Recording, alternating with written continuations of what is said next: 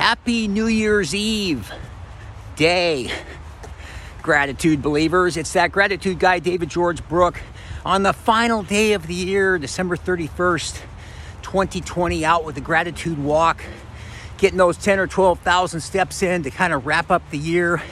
And of course, starting tomorrow, all of you believers, all of you gratitude believers can know that's a perfect day to start that New Year's resolution.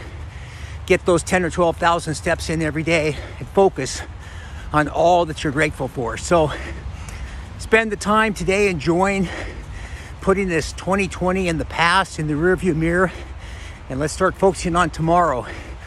Get those steps in, believing in gratitude and focusing every day on something you're grateful for. That's the message for the final day of the year. Have a great New Year's Eve, and we'll see you tomorrow. That's the gratitude walk and the gratitude message today. Remember, be grateful and never quit.